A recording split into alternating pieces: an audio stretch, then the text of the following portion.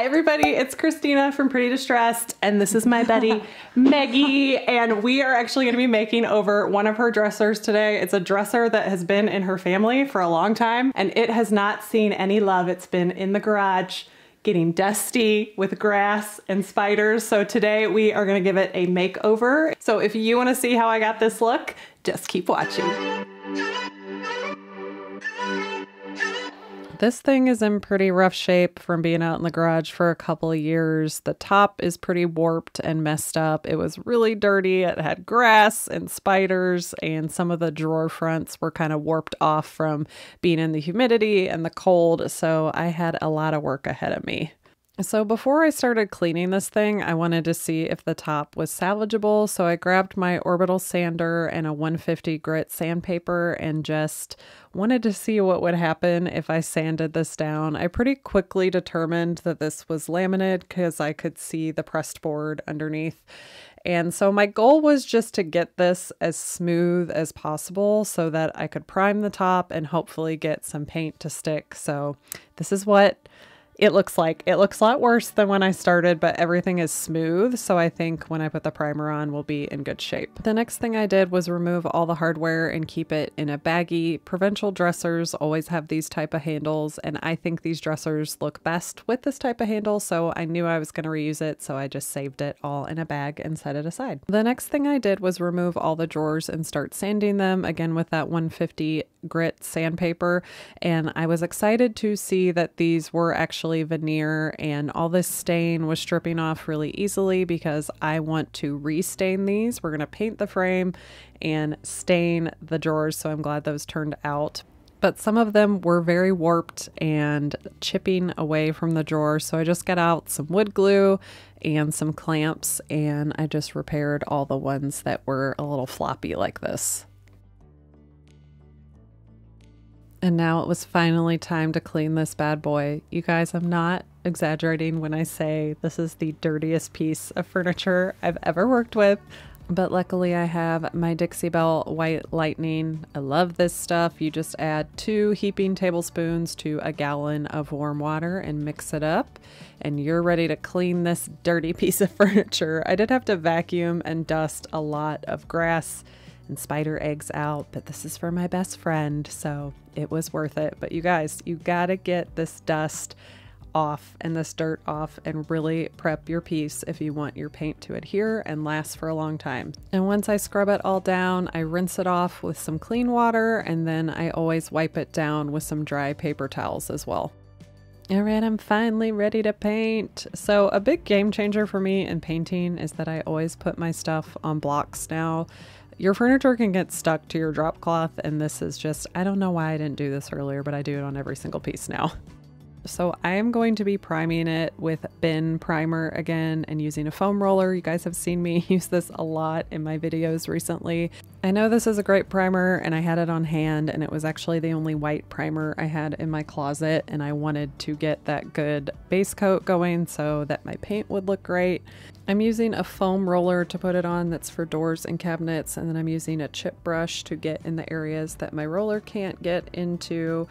This stuff is really easy to apply. You should definitely do it outside if you can, or use a respirator. It is shellac based and has a very strong odor, and I like to wear gloves with it too because it's not easy to get off your skin. I'm just rolling out the top here to cover all that spottiness I have and seal that particle board. If you had a typical laminate dresser, you could just use Dixie Belle Slick Stick on top of here if you were worried about your paint sticking to it. I had to use a stronger primer just because of that damage I had on the top, and since I had it out, the sides were laminate as well, so I also shellacked those. And I did a couple of coats because I just wanted to be safe. I've never refinished something with this much damage before, so I wanted to get a couple coats of primer on there just to make sure that my paint was going to be looking great. So I sand in between my coats just to smooth everything down with a 220 sandpaper, and then I get all that dust off, and then I just go in and do another coat of that bin primer. And once that's dry, I'm just going to give it a light sanding again just to make sure that I'm starting with a smooth surface before I paint. Oh boy, that was a lot of prep, but we're ready to paint. So we're going to be doing a custom color today. I'm going to be starting with a vintage duck egg, and I'm going to be mixing that with cotton just to mute down the color a little bit. I love mixing my paints in these Home Depot quarts. You can probably get them anywhere, but I always get mine from Home Depot. They have ratios on the back that make it really easy to mix your paint, so you can mix a little bit of paint at a time, and then when you go to mix up more paint, it's going to be consistent because you're measuring it. So I'm just going to shake up my paint and measure them out and then stir them up, and just make sure you stir it really well when you're mixing colors, just so that everything is evenly distributed and you're going to have a consistent finish. If you're new around here, you probably don't know that I water down all my paint. It's what I do. I like to work with a thinner paint, so I usually add about a tablespoon of water for every 4 ounces, every 2 or 4 ounces. I just kind of eyeball mine, and I always dampen my brush. So it's up to you if you want to thin your paint out a little bit. It will not hurt the coverage. Everybody always asks me about that. It just really makes your consistency thinner. So if you're going for a smoother look, which I am on this piece, I find it just helps me get a smoother look.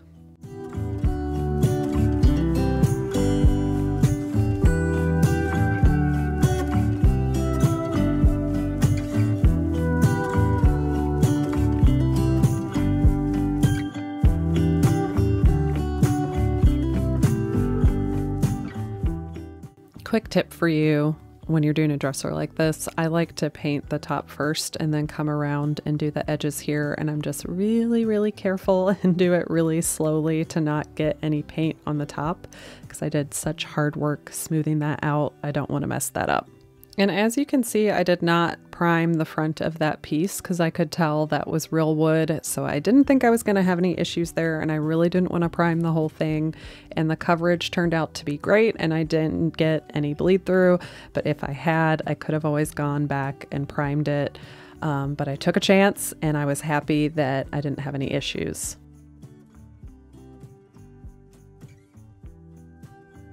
And one more thing I wanted to mention, it did have a lot of nicks and dings in this frame, but I didn't want to fill in all those holes. It would have taken me forever, and they weren't that noticeable. So I found if I just kind of stippled my paint in there like this, and then I went back and smoothed it over, it helped me get paint in those little divots and covered them up, and you couldn't really see them anymore. This paint dries really fast, so you only have to wait about an hour in between coats. My first coat, I got really great coverage, but I just wanted to cover it up a little bit more, so I did a second coat over the entire piece.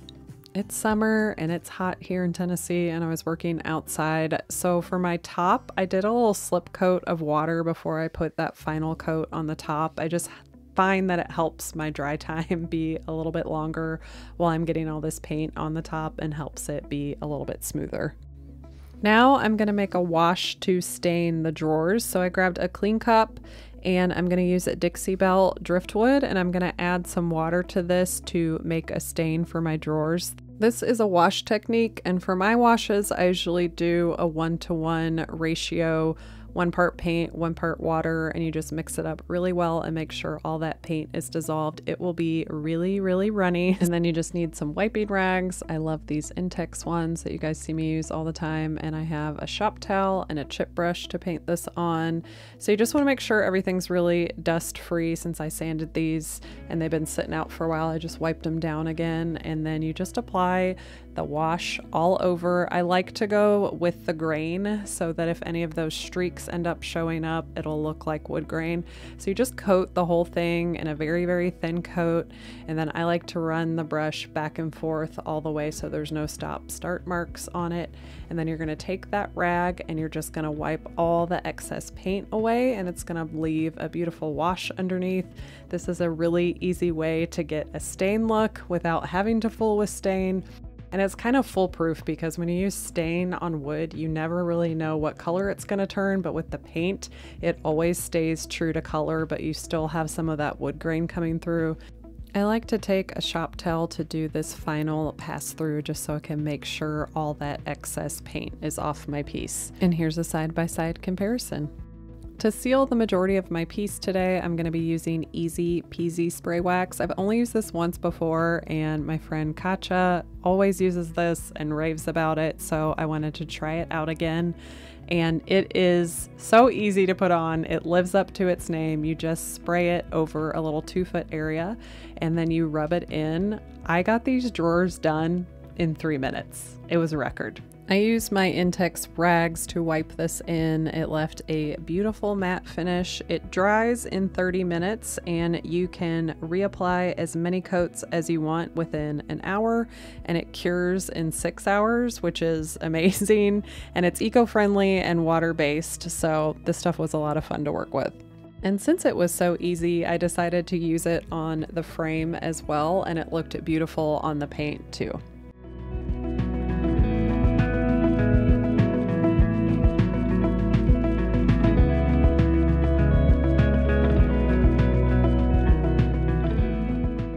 I decided I wanted to put a more durable top coat on the top of the piece, but this is how much of the spray wax that I used for the frame and the drawers. I decided to do the top with gator hide just to give it some more protection. I'm going to be applying it with my Dixie synthetic mini brush and putting it on a little bit of a plate and dampening my brush to work with it. This is the way I prefer to do gator hide, is with this brush. I've used this sponge before and I'm not the best at it. But just to be honest with you guys, I'm not the best at gator hide, but I know a lot of you want a really protective top coat.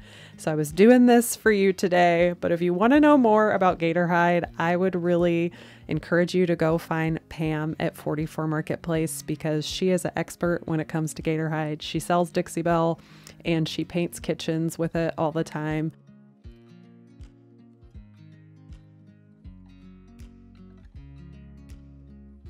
One thing I do know about gator hide is you don't want it pulling up in crevices like this, so make sure you smooth out that area, because if it pulls up, it will get really yellow. I am doing 2 coats of gator hide, and I'm using a very fine sandpaper, a 220, and dusting it off in between coats. So this is me putting my second coat on. And like I told you, I went and watched some of Pam's videos, and she actually told me that if you don't like how shiny gator hide is, you can put your final coat on with the clear coat in flat. So you guys know what I'm gonna do, because I love my Dixie Belle clear coat flat. I'm gonna use that as my final coat. So again, I'm just sanding with a fine grit sandpaper, removing that dust, and I'm putting my clear coat on. This is just preference. You can certainly just leave the gator hide on there. It's just a little bit too shiny for me, and I wanted it to match the rest of the piece that I used the Easy Peasy spray wax on. So this is just gonna make it look a little bit more matte and flat, and that's just the type of finish that I like.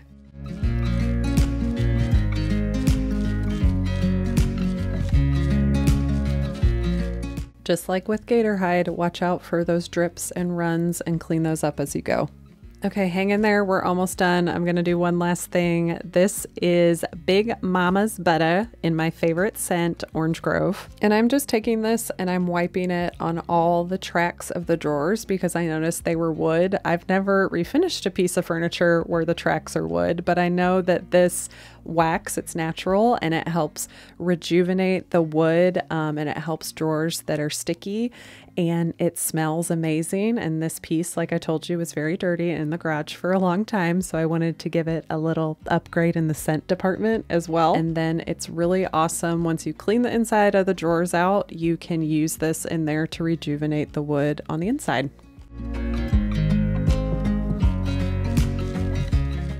And then I just took a clean shop towel and just removed any residue. Okay, let's put this baby back together. And these drawers went in so nice, having that Big Mama's Butter on the bottom. They didn't stick at all and slid right in. I thought I was gonna have to do something to the hardware, like gild it or something, but it honestly looks beautiful with the piece. So I just put all the hardware back in. It's finally done. This is a real trash to treasure story. Here is the after. You guys, this is amazing. This is one of my favorite makeovers in a really long time. I was so excited to send Maggie a pic of this, and she absolutely loved it. And originally she was going to put it in a guest room, but she said she doesn't want to hide it in there, so she's thinking about using it as a hutch in her dining room.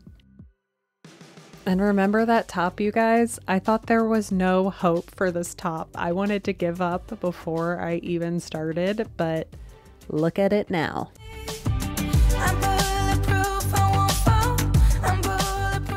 Thank you guys for joining us for today's project. I hope you enjoyed it. Thanks for being here one more time, and I will see you next time. You gotta do the double wave. Bye. Bye.